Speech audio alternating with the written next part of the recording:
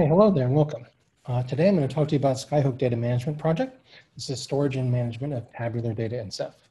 I'm Jeff Lefevre.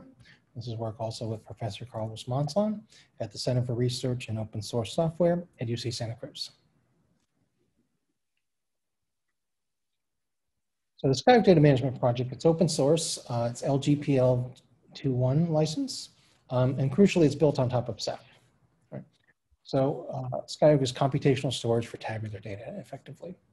And we like to say extensible, scalable, and generic. These are properties that are desirable for us. It's extensible because we're going to build on top of Ceph using Ceph's built-in extension mechanism. We'll talk a bit about that, about classes and methods that users can define. And it's scalable because these methods and classes are defined on objects, right? And objects are part of the core entity of Ceph, and Ceph is a very scalable system. So we provide this classes and methods and objects, and as they scale out, so does our functionality. And lastly, we like to keep it generic, right? We like to not have a one-off sort of computational storage solution, but a more generic approach, right?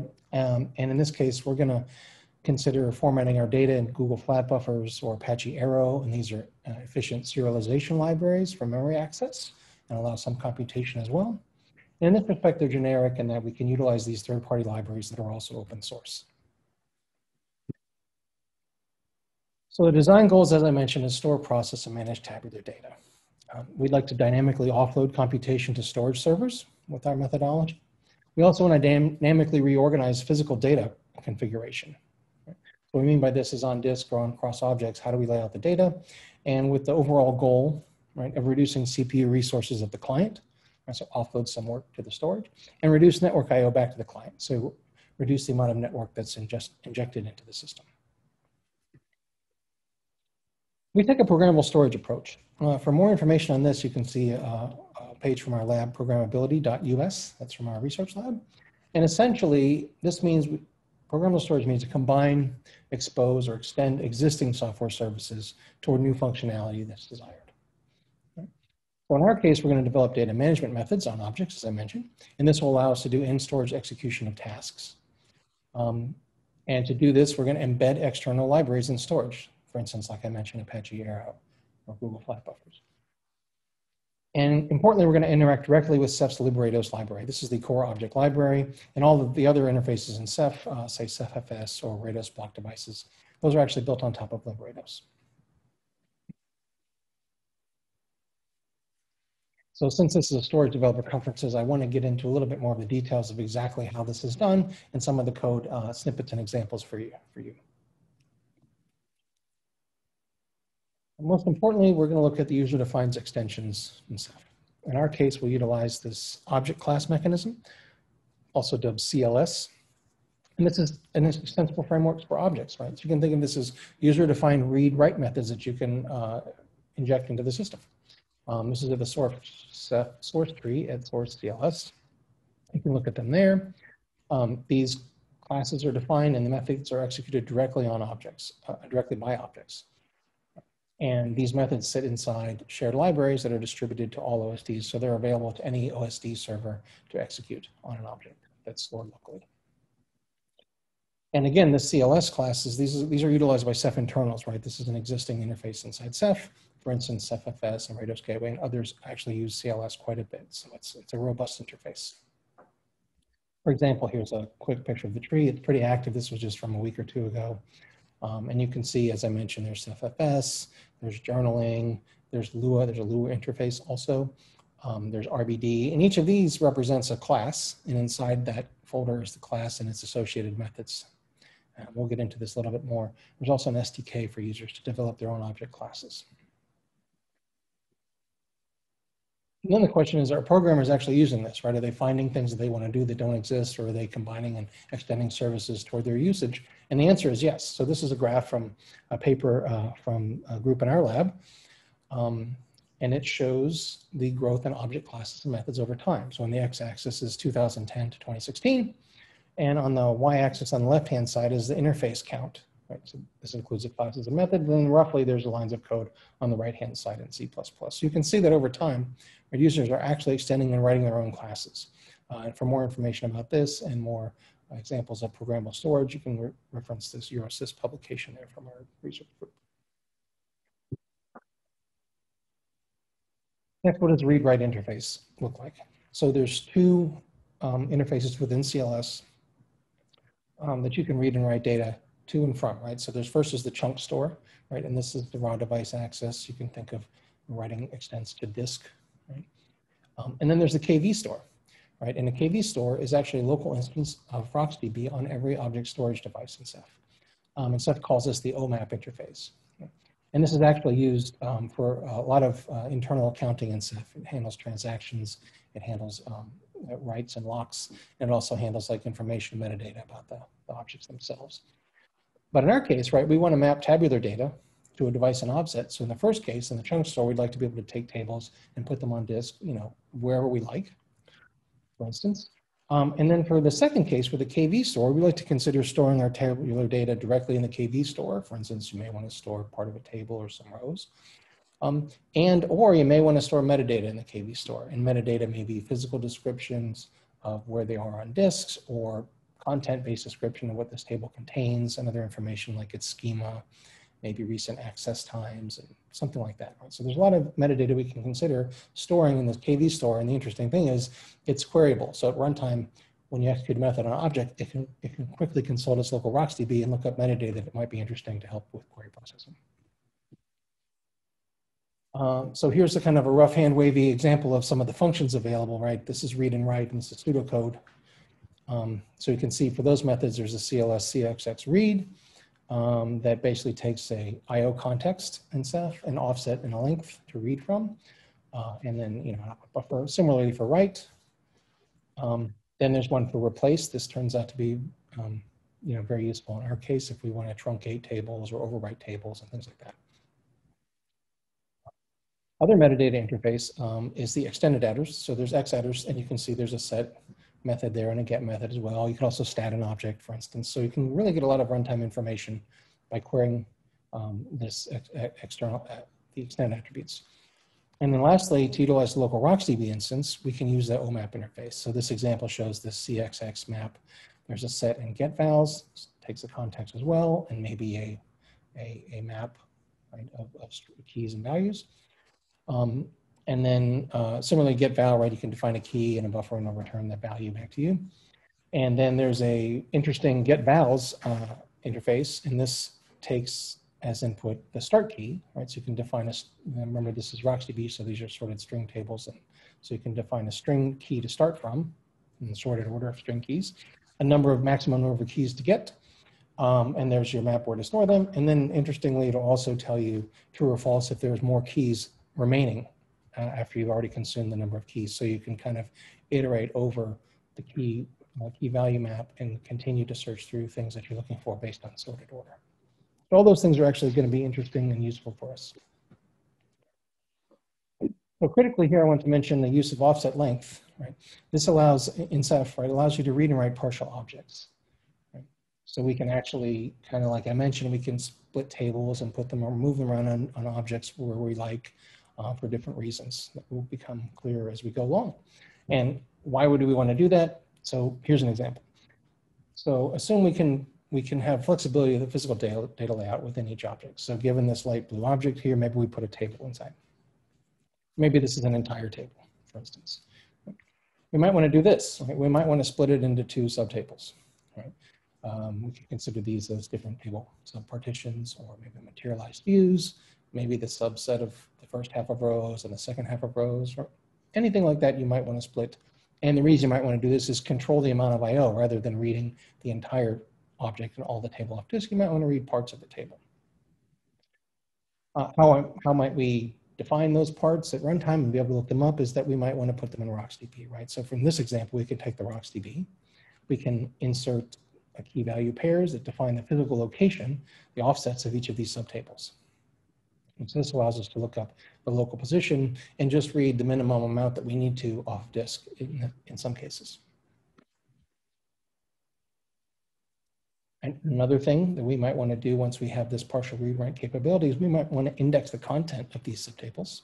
Right? For instance, we want to keep track of every row that contains the word hat, and we keep a pointer, we keep a pointer of the row number, right? And also to which subtable, and then we know the physical offset link, so we can go look up that subtable 1 in this case, right? And go right to the row number that contains the word hat, right? We don't have to do a whole read of the entire table or scan every row looking for hat. We might have stored that in a RocksDB. So using these two things together gives us a great amount of flexibility for query processing at runtime, if this is at the object level as well. And note that individual objects are all different, right? They can have different offsets and lengths, and you can lay out data however you like, which we'll talk about. So here's another example use case, right? More concretely, imagine you might want to create a custom write method in CLS to create thumbnails. And this is a partial example taken from Noah Watkins' Lua talk. Here we take a thumbnail of a picture there. A picture, we write it to disk in the object. And maybe when we write that, we also want to write these thumbnails, right? So we write 3 thumbnails. Then we want to build an index on this information, right? So now we would use our RocksDB and develop a custom read-write method. So we would read each picture, and maybe we apply some kind of image filter software that tells us whether or not the image contains mountains, right? And we store the information in RocksDB. And later, right, we might want to query the data. So we have a custom CLS read method. And our read method is like a query that would say return the thumbnail if it contains mountains. And so we can quickly look up the RocksDB and see if that's true or false and go find the image that we're looking for, return that thumbnail. Otherwise, right, we would have had to read the entire object, the original image, full size, apply the object filtering and look for, say, mountains or whatever. And if it's true, then create a thumbnail on the fly, right? Also possible with the read-write method, right? You could generate a thumbnail on the fly if you didn't want to store it. But given that we might have stored it, right, we can just go look it up, right? So we can save a lot of runtime costs there to read by doing this extra work ahead of time to match our workload.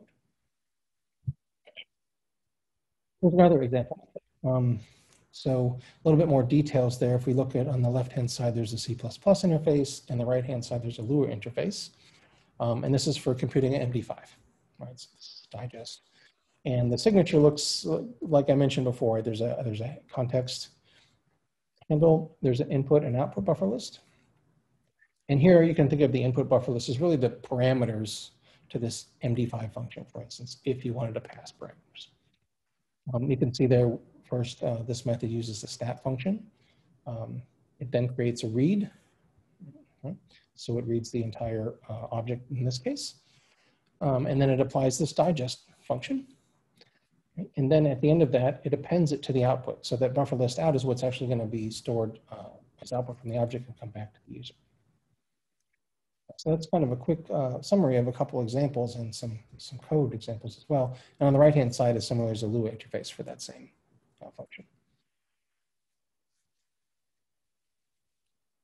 So in our case, with the CLS usage model for Skyhook, it's going to be methods that objecute directly on the local data. These are custom read-write methods that, in our case, perform these data transformations, specifically like for query processing. So you can think of transformations, to local data, select and project. You can, of course, do other transformations like compression and other things like that.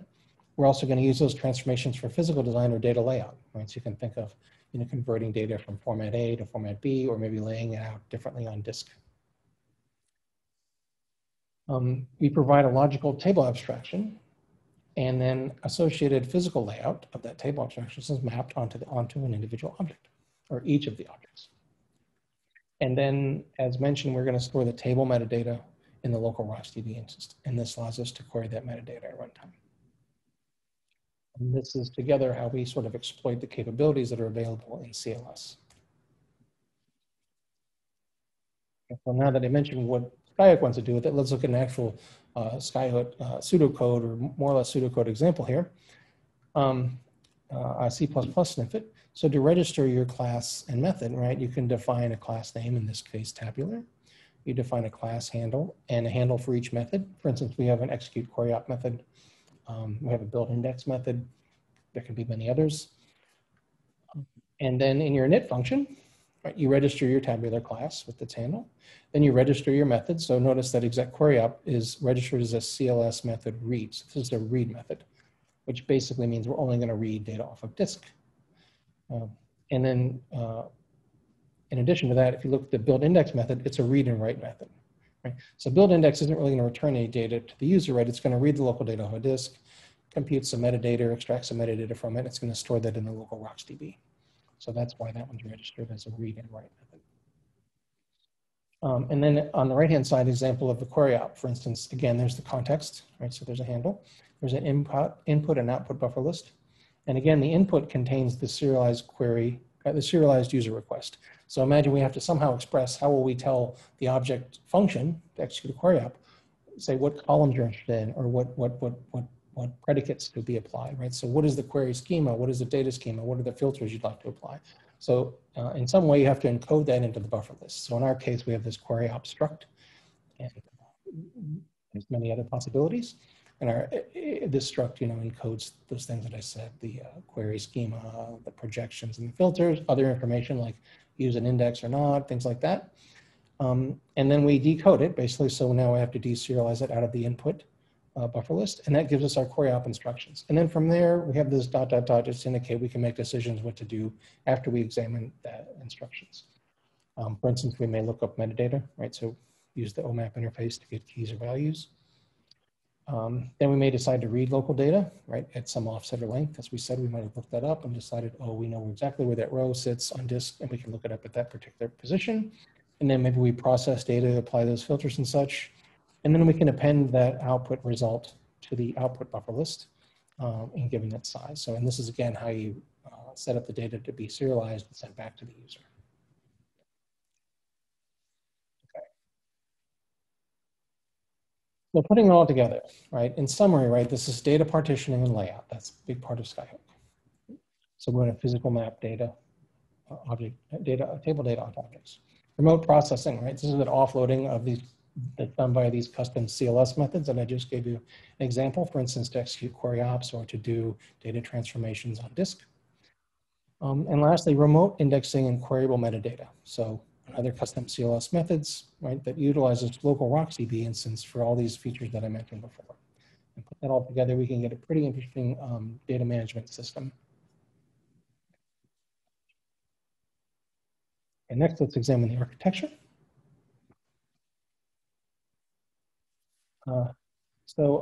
At the bottom, let's start at the bottom, there's a Ceph cluster. For instance, it has 3 OSDs or object storage devices. These OSDs store these little green rectangles here that represent objects. As I mentioned, each OSD has its own local instance of RocksDB, so you can see that is there. And then we define this here as a Ceph cluster with our SkyhookDM CLS extensions installed. So as I mentioned earlier, these extensions are compiled into shared libraries and they're distributed to each OSD. So these are available at runtime and linked for all the OSDs to use if needed. Okay, so that's the Ceph layer, right? And on the right-hand side, we just mentioned these objects are the entity that provides this local data processing. So you no need to read every object, maybe just a few of them, whatever the application is interested in. And the RocksDB gives us that queryable metadata. Okay, and then on the upper layer, it's some data management application, right? So there's many forms of this, which we'll discuss later. But the point of that is the application wants to execute Rados methods on the object, right? So it's going to call these Skyhook methods that are available, right? And define them by class method and input and output buffers, right? So again, these are the parameters.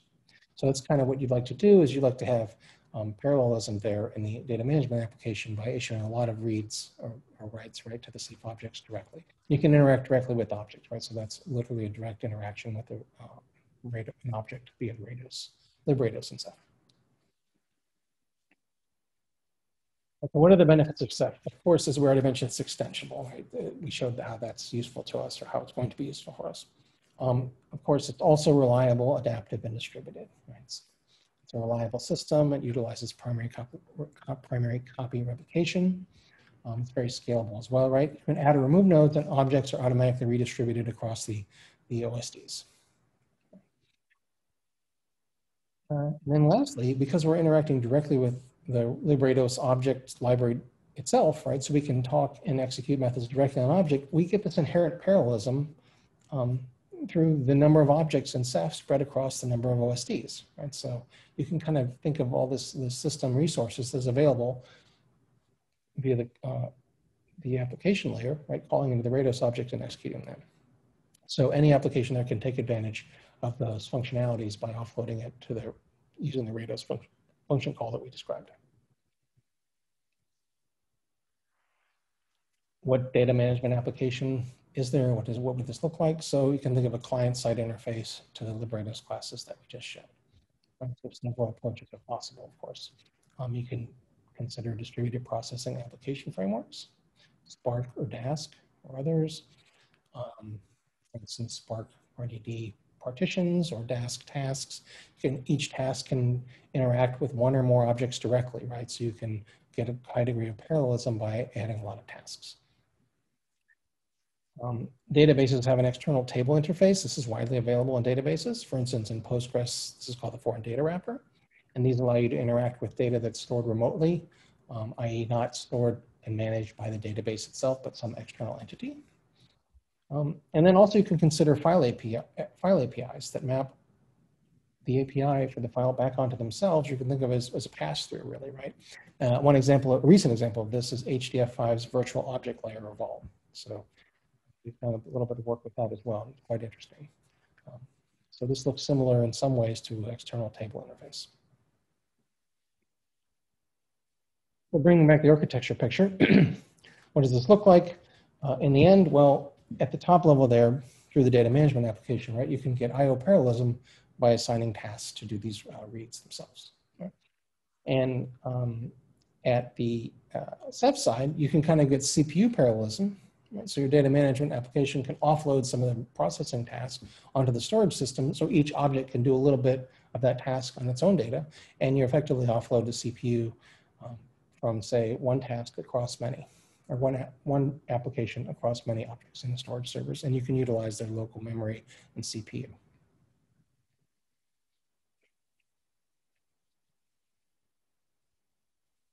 Okay, data format, partitioning, and access methods. This is crucial when I talk about the generic nature of how we want to Skyhook to evolve. As I mentioned, we're going to utilize fast in-memory serialization formats. For instance, Google flat buffers or flex buffers. We've gone through several iterations here, and we're still moving forward. But for instance, in Google flat buffers, right, fields can be accessed without parsing or copying or deserializing an object allocation. So that's kind of a benefit of flat buffers over, say, protocol buffers or other things like that. And flex buffers is the same as flat buffers. It's the schema-free version of that. So it allows you to be a little bit more dynamic if you don't know exactly the schema when you originally store your data. Right, another format that we've been converging to is Apache Arrow. So we added this also last year.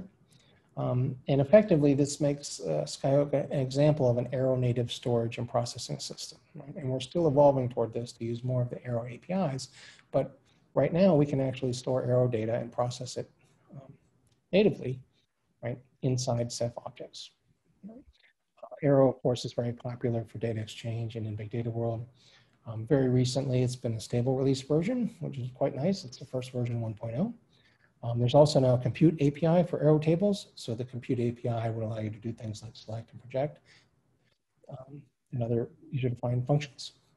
And more recently, there's a dataset API, or very recently, right? And this provides a table abstraction over a collection of remote files, or you can think of this as file fragments or fragments of tables that are stored in different formats. Right? So this is something that we're working towards ourselves, and it gives you an abstraction of a table at a high level over many, many pieces, partitions of a table effectively. And these are called fragments in this terminology.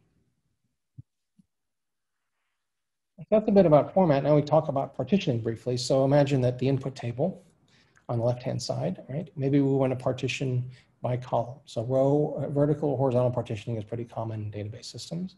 So in this case, we have columns. The first column maybe blue, second light blue, and the third one gray. Right? And these become formatted partitions. So the blue column creates the blue object, middle, the light blue, and similarly for the gray object. And in this case, for column-based partitioning, we usually use Arrow, but that's certainly flexible. Flat buffers as well. Flat buffers is more suited toward a row-based access, but either are possible here, right? And that's the interesting thing about the flexibility by embedding these generic third-party libraries. Or, right, you might want to do horizontal partitioning, typically called row partitioning. So again, the input table, maybe the first 3 rows go together into one partition, and this is formatted into arrow or flat buffers for the object, right? Same thing with the middle partition, the middle 2 rows and the last 2 rows there into the gray partition. In this case, when we do row partitioning, we actually use a jump consistent hash, which is a nice hashing algorithm, but other partitionings are certainly possible. You could think of range or month or something like that. Right? But the idea is putting a partition, formatting it with this given generic format, right, and then storing that data directly into an object, and that's the key feature here. The key properties of a partition, now that we've got the sort of partition table and map objects, right? The important thing is that the format must retain the data semantics, right? And this is really just the data schema. Right, so in flat buffers, you define this yourself. In Arrow, it's also defined internally to the table. There's a few columns and schema fields. So that's important because the schema is needed at the object level, right? So that objects can do that local processing based on that local method that we've defined. We don't want them to have to look up schema somewhere else or ship the schema in all the time, right? These schemas sort of self-define and it's available locally, preferably. Importantly, object names are generated, right? So we don't want to deal with hundreds and thousands and millions of objects and store big lists of names, right? We'd like to be able to generate names in some regularized naming pattern. And this turns out to be important at scale. And of course, a simple naming pattern would be, you know, table T.partition1, table T.partition2, things like that, right? We can think of very simple naming patterns that allow objects to retain prefix of name and even subdivide further given a prefix. So that's pretty flexible with this name generation, or the feature of name generation gives a lot of flexibility. And then based on name, objects are distributed by Ceph based on the name, right? So Ceph placement algorithm will put that object onto a server based on its name. And this means that the object location, right, is not needed to be maintained by Skyhook at all. In fact, so we don't have to maintain a giant list of names. We can just return a name generator, retain a name generator function. And so this constrains greatly the amount of metadata that is need to be stored in order to generate names and look up objects because they're just object-based, name-based retrieval. So when you want to read it, you just give the name of the object and Ceph will route it directly to the right place. We don't need to know where it is physically. So what does this look like in our architecture? Just to briefly cover it, placement is done using the brush algorithm, this hashing algorithm. Objects are mapped to placement groups based on their object name, as I mentioned, right? And placement groups are handled in primary copy replication. So the primary replica, secondary, and third replica, and so forth. They provide isolation for fault tolerance. So the idea of placement groups is to sort of isolate isolations, create isolation zones. And it's pseudo-random as well for load balancing, right? So this attempts to give a uniform distribution of objects across all OSDs, right? So this hopefully gives us a nice distribution of similar number of objects across servers.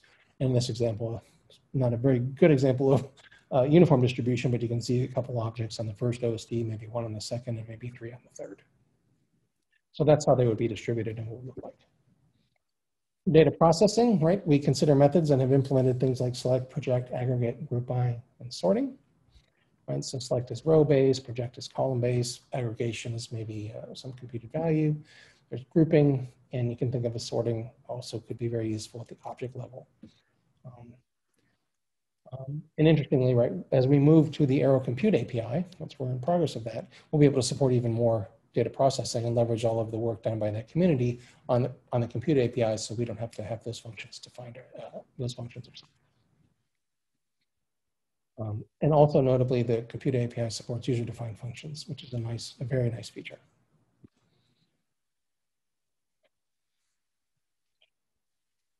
So given the processing methods, what metadata might we want to store in ROS2B, right? In addition to things we've already said, like physical offsets, logical content, think of it as create an index on various columns. You can also consider creating text indexing. That can be very useful in some cases for like log data storage.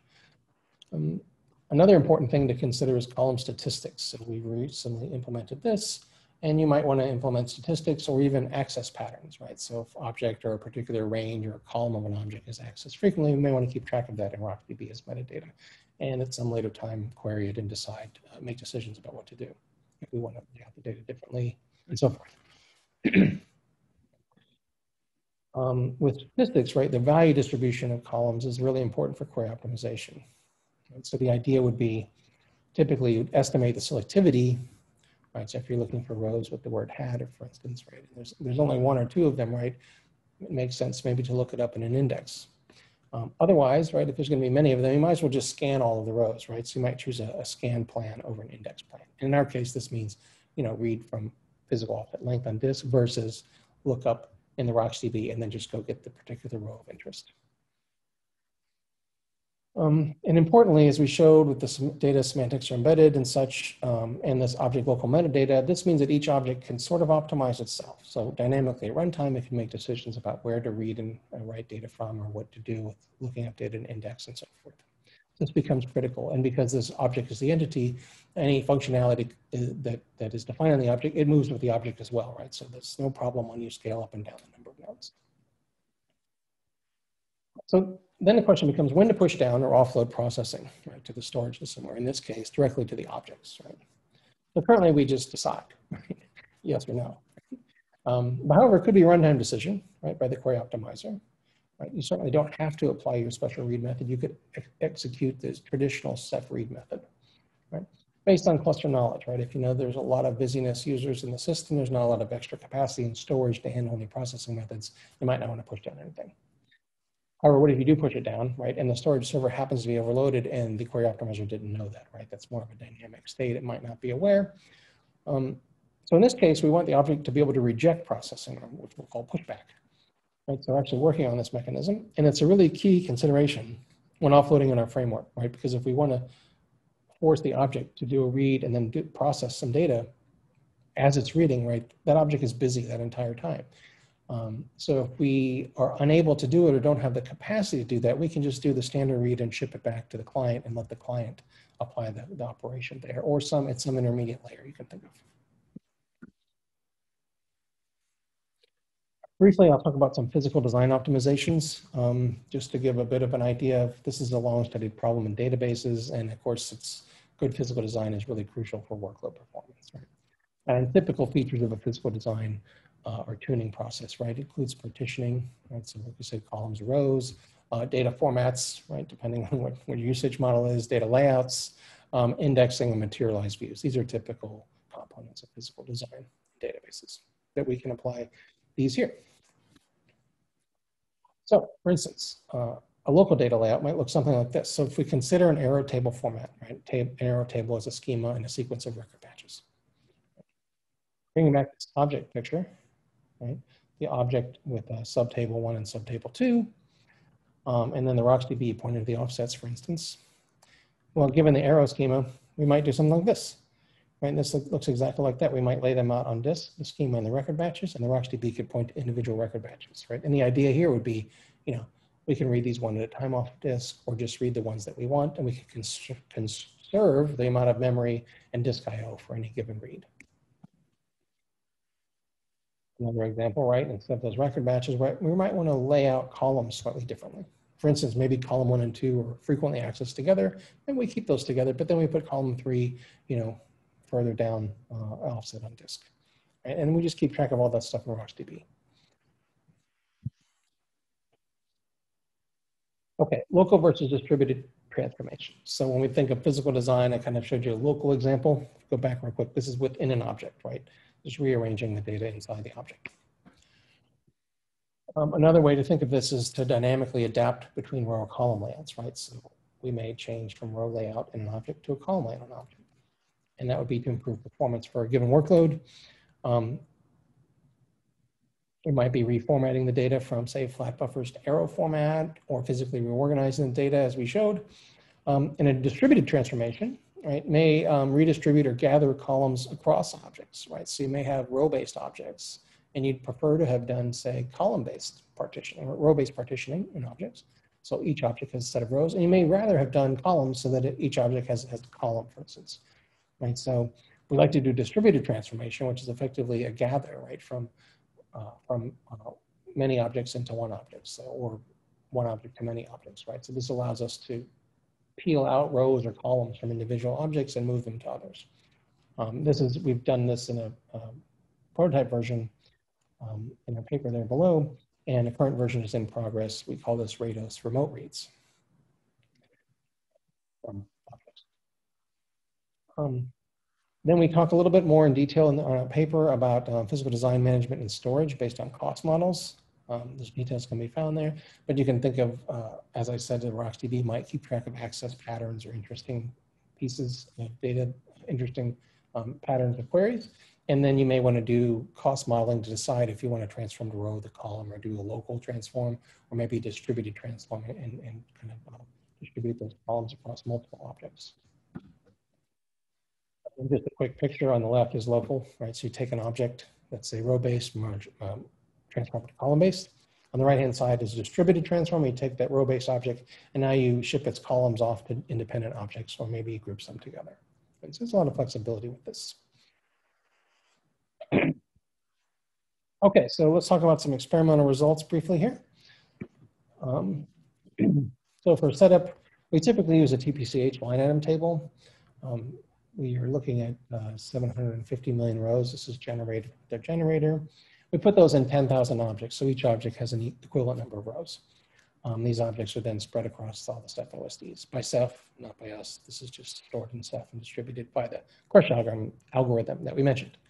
The data formats we consider currently are flat buffer and flex buffer for our row-based formats, and Arrow for our column-based formats. As I mentioned, we're moving more toward Arrow and the dataset API exclusively at this time. Queries here, in this case, we look at select to project some simple queries, and we vary show activities from 1 to 10 to 100%. And the query would look something like that: select star from line item where extended price is greater than some value. And that would return, say, 1% of the data. For hardware, we use NSF's Cloud Lab, which is bare metal as a service infrastructure for academia. We use actually hard disk drives in this case. And our Ceph deployment is installed with SkyhookDM extension. That's those shared object libraries that have our methods. And then we can use a simple client-side driver so that we can focus on the storage processing. And either we process it in the client or with the same code, or we push it down to the storage using our extensions, right? And we call that Rados execute on our capacity methods for each of the 10,000 objects. Right?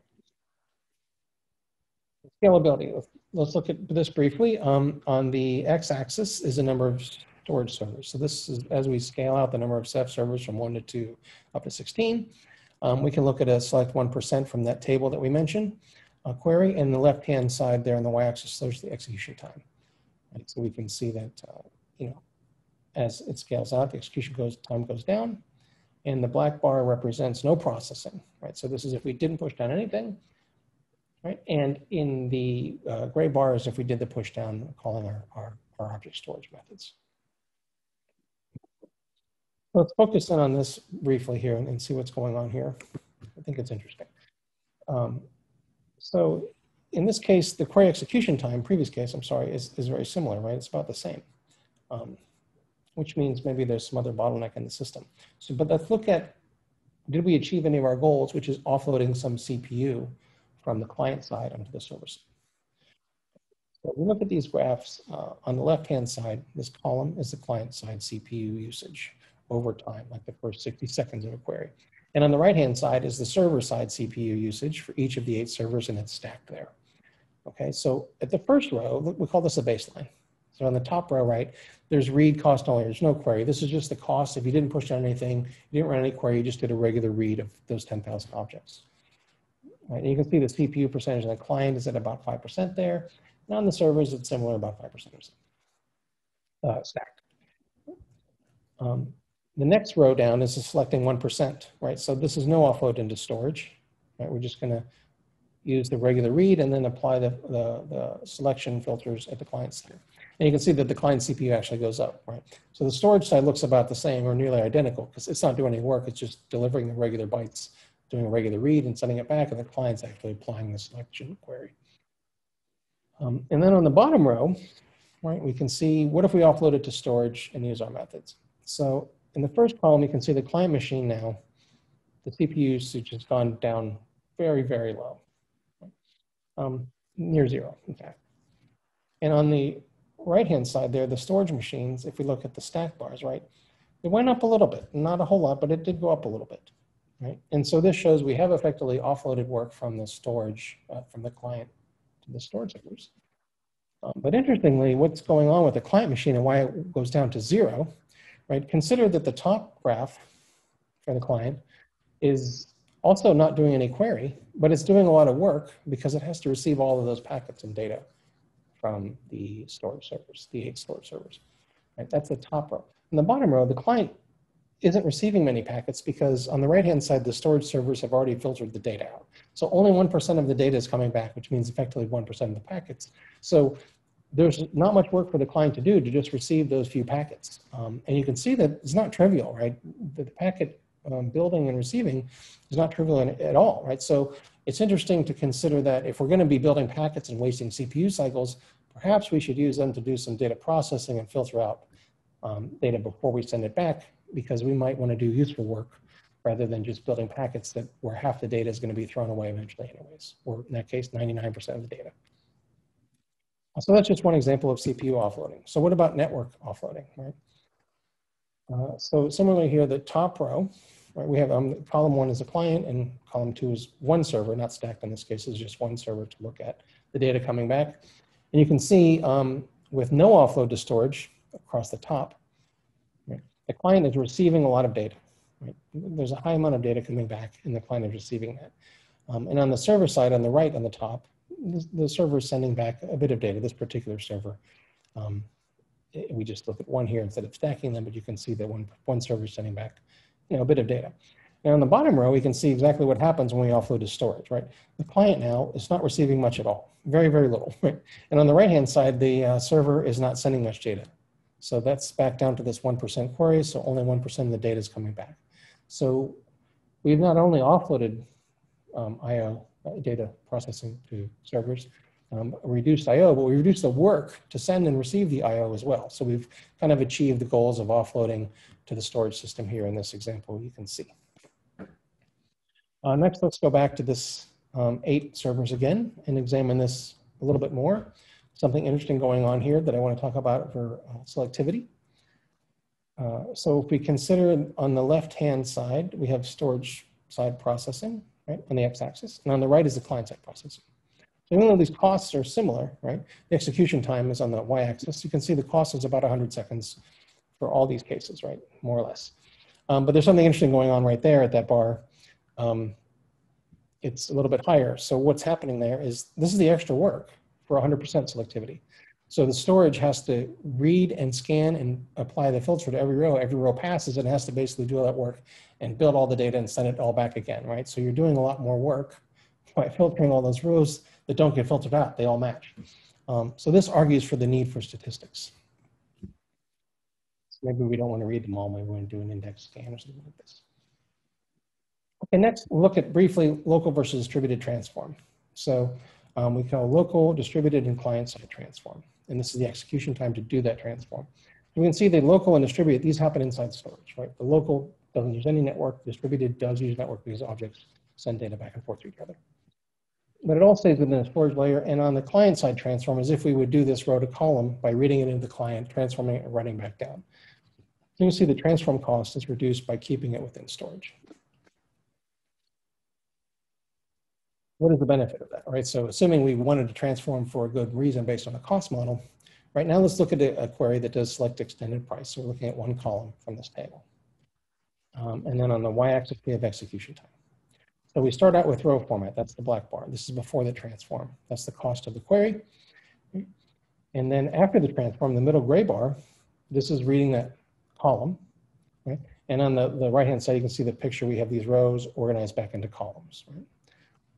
And then what if we did something different, which we mentioned earlier, if we took those rows and organized them into, say, one column or independent columns on disk, right? So now the execution time, if we just store the extended price column by itself, we can peel that column right off of disk, put it in memory, and return it. Right? So this gives quite a bit of, shows quite a bit of benefit with transformations. Okay, for ongoing work, we have a lot of things happening right now with Skyhook. We're adapting to the Apache Arrow dataset API, which I mentioned, right? This will bring us even more toward end-to-end Arrow-native processing. We interacting with the Arrow community for feedback, and we're trying to create a libratos fragment, right? So we're a libratos fragment class. And eventually, we'd like to maybe push this upstream into the dataset API. So that's our goal for that. It's a big community, and this is exciting work for Skyhook. We're also working on Rados reads from remote objects. So this is this collect or distributed sort of transform that we mentioned. We now have deployment via Kubernetes and Rook on Cloud Lab as well as other systems. And we're expanding our work on data indexing for Arrow, right? So we're moving more toward these Arrow native operations now. And I'll do a real quick plug for CROSS. This is the Center for Research in Open Source Software that this project is supported by. It's an incubator stage. So this goal of CROSS is to bridge the gap between student research and open source project. It's been funded by an endowment from Sage Weil, who's the Ceph founder, and other corporate memberships. Right now we have Fujitsu, Seagate, and Kioxia. So if you're interested, please come talk to us in any of the work that we're doing. CROSS is leveraging this open source culture in university research. It also supports graduate research for graduate students. And in this example, it incubates work beyond graduation, right, toward viable commercial products, right? There's a couple examples here, the SkyhookDM project that I've been talking about. Another one is the Popper project, right? This is a container native workflow execution engine that focuses on reproducibility in science. CROSS is directed by Carlos Malzahn, and you can look at the CROSS website for more information or contact us directly. We really appreciate your interest. Okay, move on. And finally, my acknowledgements are for the CROSS Center, NSF grants, the IRIS-HEP Software Institute. This is the Institute for Research and Innovation in Software for High Energy Physics. They also support our work. Some of that work is done through CERN. Our CROSS corporate memberships, as I mentioned, Fujitsu, Seagate, and Kioxia, and everyone who's contributed to the Skyhook project, especially Noah, Michael, Ivo, and Ken. We really appreciate all the hard work. We've had a lot of internal and external students, as well as Google Summer of Code Fellows for 2 years now, IRIS-HEP Fellows as well, and master's projects and thesis based on work done in Skyhook. So thank you very much. You can visit the SkyhookDM.com website for more information, and my email is there below.